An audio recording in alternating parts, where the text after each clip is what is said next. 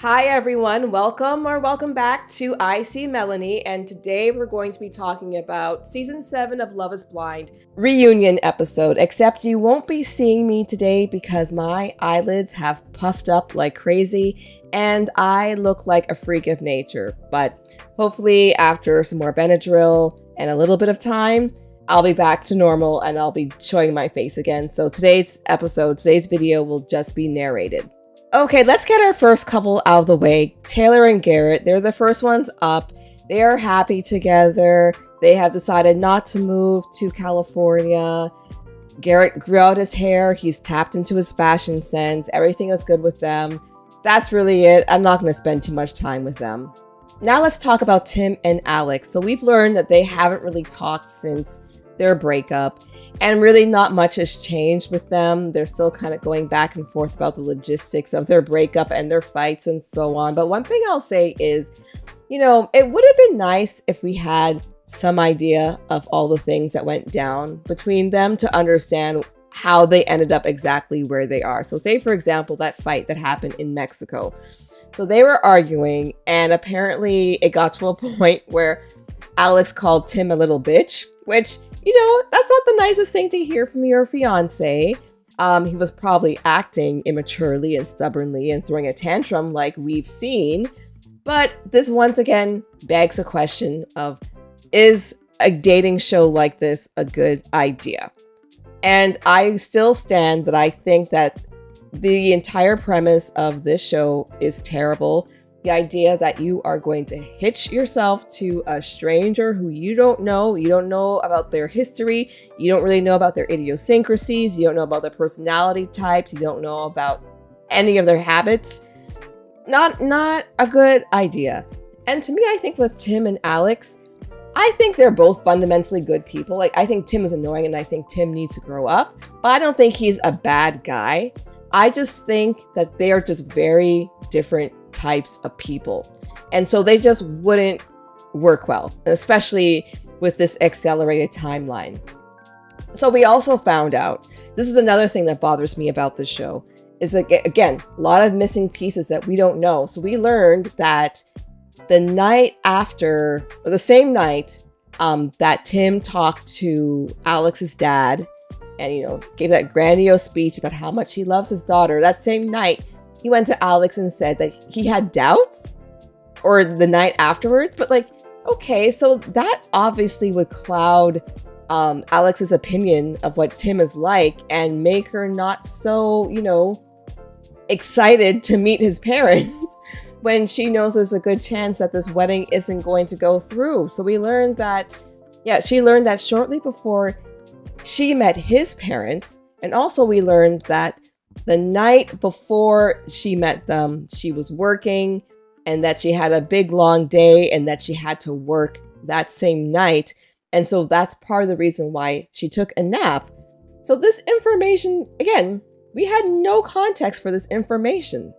And if he knew that, which I'm sure he did, then, why are you so surprised that she took a nap? Like, why would this be such a weird thing? Again, he's very rigid, so he probably thinks, okay, my parents came all this way, you should spend more time with them and be more excited to see them. But with all that history, all of what happened in the days and hours preceding, of course, things aren't going to go well. And on a side note, okay, Netflix, you are getting so much viewership because of this show. You can't fly these people's parents in to see their future daughter-in-law. You can't fly these two people. I understand maybe not flying in everybody, not people's sisters or brothers or cousins, but you can't fly these two people over. Netflix can do better. But yeah, I think Vanessa mentioned that they are trying to fit a square peg into a round hole, or whatever the analogy is. I just think they're fundamentally mismatched. And again, Tim, he hasn't, to me, in this year, shown that he has really grown. And I do believe he's got issues. We all have issues. I have issues. It's all good. But he doesn't seem to have learned or have owned anything or recognized that his stubbornness is an issue. It will be an issue for our partner. It would be an issue for anybody really who has to deal with him.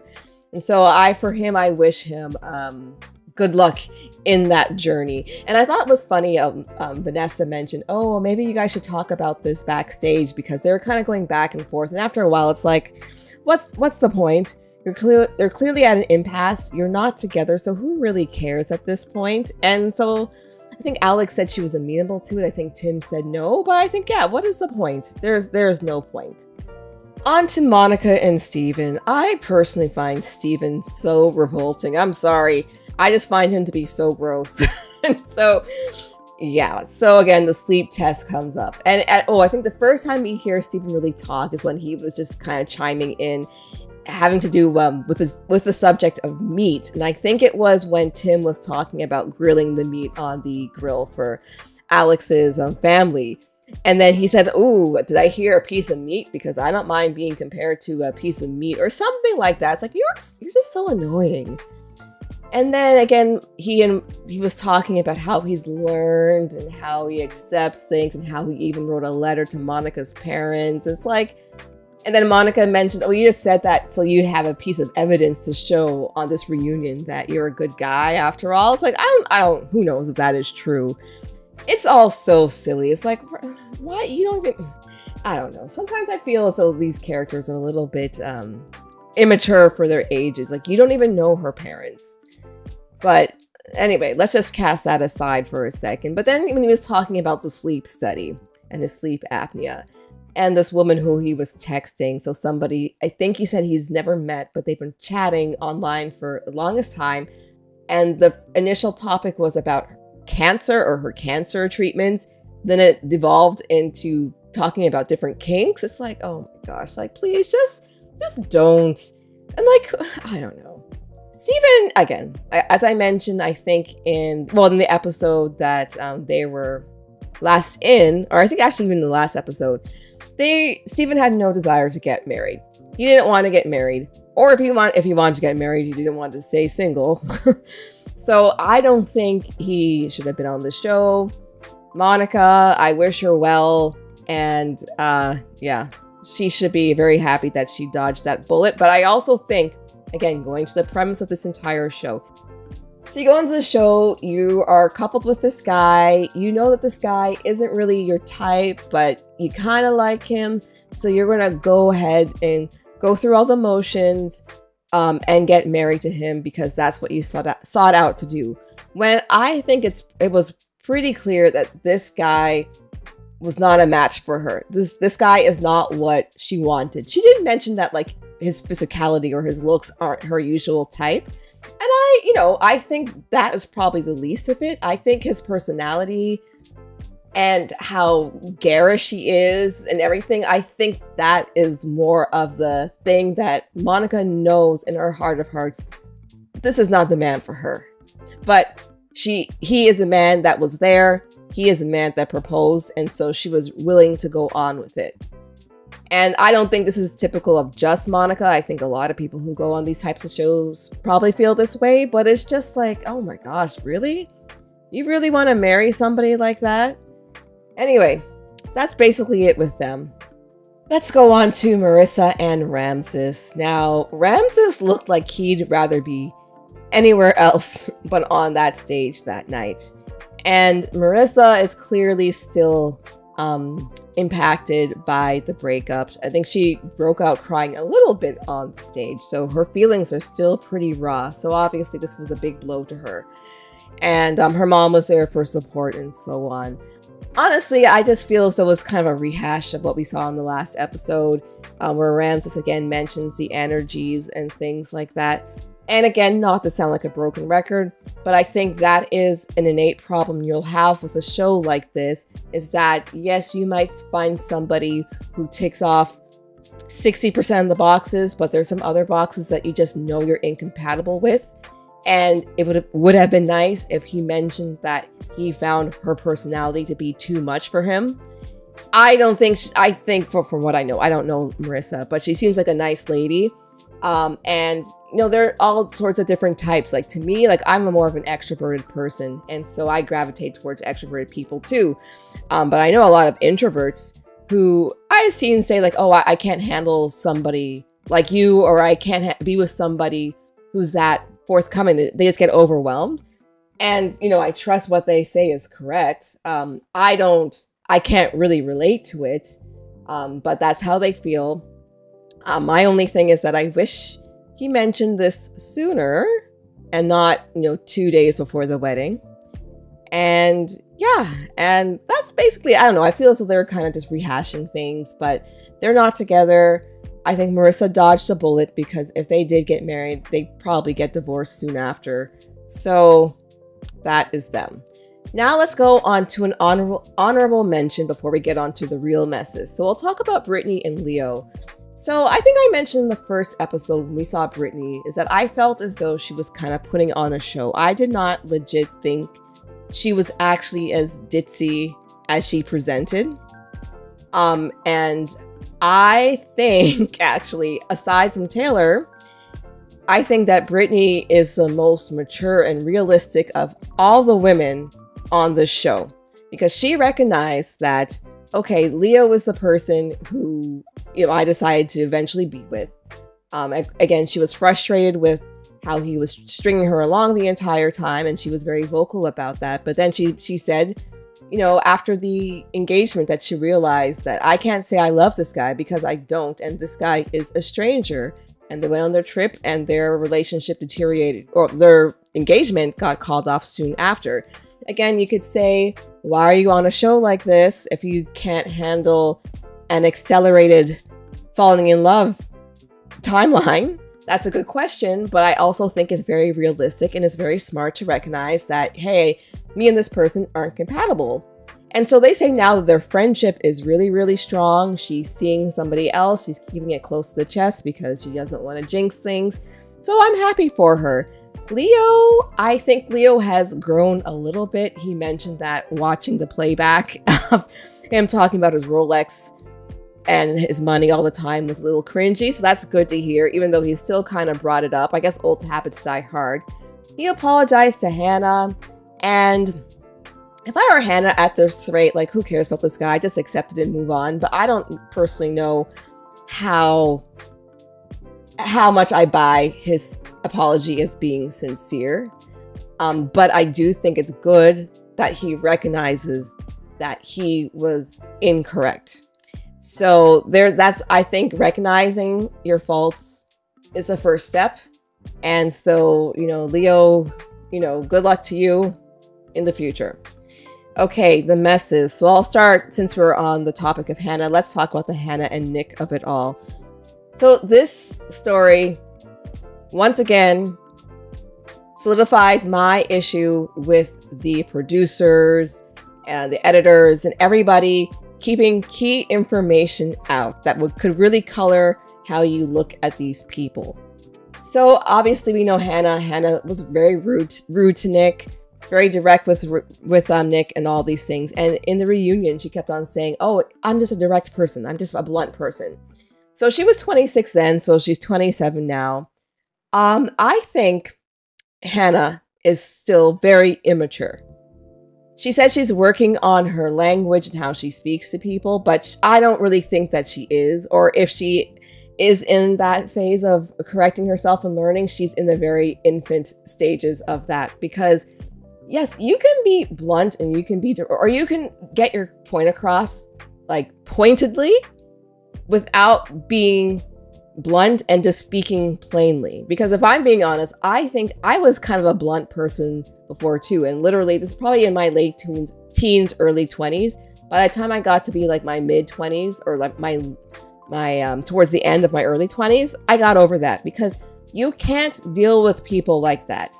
You have to, you know, take a step back, see and think about how this is going to be received. The information is going to be received by somebody, and massage your message to make it diplomatic, make it not so rude, and not to get other people's backs up. So her saying, yeah, I'm just, yeah, that's not an excuse. And she is, frankly, I think she's too old at this rate to still be operating in that mold. So I think she is immature.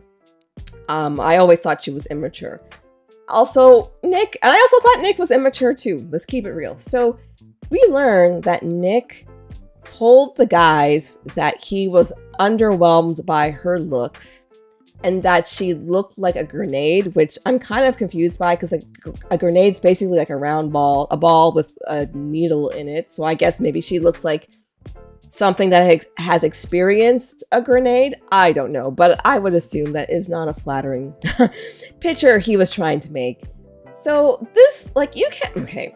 So we know that she was underwhelmed by his looks, at least his like physical stature, because she thought he'd be bigger. And she couldn't honestly have thought that he was better looking than Travis Kelce or resembled Henry Cavill. Like, come on, that no way in hell she thought that. Anyway, so he was telling people he was underwhelmed. That is very rude. That's very stupid. That, of course, in these tight quarters, that's going to get around. But once again, there's a very good chance you're going to be underwhelmed by somebody's looks if you have no idea what they look like because you got engaged before you even saw them. Again, the concept of this show is ridiculous. So, but anyway, knowing that, and if, you know, this information got back to Hannah, I get the impression that it got back to Hannah either before Mexico or definitely before the time they left Mexico. So if I knew this, I would not feel good about that. I would be very upset about that. And so, and perhaps that explains why she was so rude to him. But at the same time, that kind of is another indicator that you guys aren't a good match for each other. If he doesn't think you're attractive, that's not good. If he doesn't have the good sense to not tell people that shows that his character is kind of lacking too. It was very weaselly, I think, of Nick to deny it, and then everyone else says, okay, come on, Nick, like, keep it real. We're all here, just tell your truth. And then he admits to it. So that's not like a look for him. He has an image to uphold, as he mentioned. So that wasn't good. And then Hannah, you know, going on with the friend, her best friend, who, yeah, they're best friends, like, okay. And how she felt so betrayed by how Hannah was saying that she was going after Nick and things like that. It was just like, oh, this sounds so high school. And also Marissa girl, keep out of it, okay? You know your girl can speak for herself. Hannah has no problem letting people know exactly how she feels. You, Marissa, said that you've had to call Hannah out for her rudeness in the past. So don't fight for her. Don't worry about her. She can handle herself. So yes, I'm glad that they aren't together. And also, and Hannah mentioning that she's got emails or DMs from other women who Nick promised to bring on the show. It's like, why do you care? Why do you care about this? Also, her mentioning that notebook where Nick had his plans and one of them was to be the most famous person on Love is Blind. That's kind of corny to write, and I wouldn't be too impressed to see that on paper. But also, Hannah, you know that you are angling to be maybe one of the most infamous people on Love is Blind, and that's how you're coming across. And somebody mentioned, I think Nick did mention about how much hate she's getting online because of this. Like, first of all, what do you think people do on social media? You come on Netflix to do a ridiculous dating show and you're acting the fool the entire time. You think people online aren't going to talk about you? Be real. Okay, so that's the end of it. Now let's go on to what I think is the truest wreck. And that is Tyler and Ashley. So, as we saw on the show, the revelation that Tyler had kids. We see, he mentions, yes, he gave sperm to a lesbian couple. And Ashley asked if the kids knew what he looked like. And he said no, but apparently right after that, because she said, based on the look on his face and the expression in his voice, that she knew that was a lie. But afterwards, they had a conversation and he revealed the true history of this woman, and these kids. Again, this would have been nice to know beforehand because we were all under the impression, at least we were just going up based on what we were seeing. We thought that she didn't know actually he was a lot more involved in these kids' life. Anyway, of course, they're married. I wasn't sure if they still would have been married because actually when all the people came out, we saw Taylor and Garrett coming out together holding hands. and then Tyler and Ashley coming out holding hands, and the others were just separate on their own. And so that was an indication to me, okay, I guess they are indeed still together, still married. Anyway, this is my main problem with that. And it's more so, again, Ashley is a grown woman. She can do what she wants to do. If she, like, people have stepchildren all the time. That's totally cool. But this is my biggest problem with Tyler and with the Netflix producers and everyone behind the scenes. It is the vetting process. Because in addition to these kids, I have seen court documents showing how much financial trouble, at least, Tyler has been in the last few years, from different court cases, traffic tickets, evictions. Apparently he had either 6 or 8 evictions. He was evicted from his place a month before they started shooting this show. So that, to me, puts into question, how are these people being selected? Because if this person was evicted days or weeks before he got on here, how can he come on and say, I want to be somebody's husband? And she met him, they fell in love, the emotions of it all, the momentum of it all, they went through and they got married. But now she's on the hook, or potentially financially on the hook, for a lot of his financial shortcomings for the rest of their marriage and beyond. And I don't think that's fair. And again, I don't know if she knows this. She could know this and be totally cool with it. Or he can have a secret stash of money ready to pay off all these debts and he can be free and clear. Whatever, who really knows? But again, for someone to be walking into this situation, you're putting them at a disadvantage. As I mentioned several times before, Ashley was the most traditional woman of all the women on the show, I'd say. And we know that she was almost, I wouldn't say desperate to get married, but she seemed to just really want to be married. And this guy, I'm sure he loves her, treats her nice and things like that. I'm not surprised that she stuck beside him. And so I just wish her well. I wish her better than what she got. But I wish her well, and I hope that this marriage doesn't come to bite her in the butt soon, or really anytime. And so that's it. So again, Love is Blind. I think this show is absolutely insane. I wish for none of you to try out for the show. Do almost any other reality show than one where you're going to end up legally tied to somebody who you don't really know. Side note, I have to say, the wardrobe of the participants here, especially the women, their dresses were horrible. I'm sorry. I did not like any of their dresses. I think Marissa's was passable. I think Taylor's, the bodice was kind of cool, very interesting. But the rest of them, those dresses were just plain ugly and not flattering. So yeah, and the men didn't do much better either. I say Garrett's jacket was a no. Ramses' pants weren't very nice. I think the other guys, they were decent, kind of plain looking. Men's clothing, I don't really find to be all that interesting to begin with. So yeah, that's a superficial note for you. And that is all I have to say about Love is Blind. It's been an interesting ride. I will probably find myself watching season 8. I think it will actually be interesting to see a season where the contestants are from a smaller town, because I just think it'd be an interesting perspective.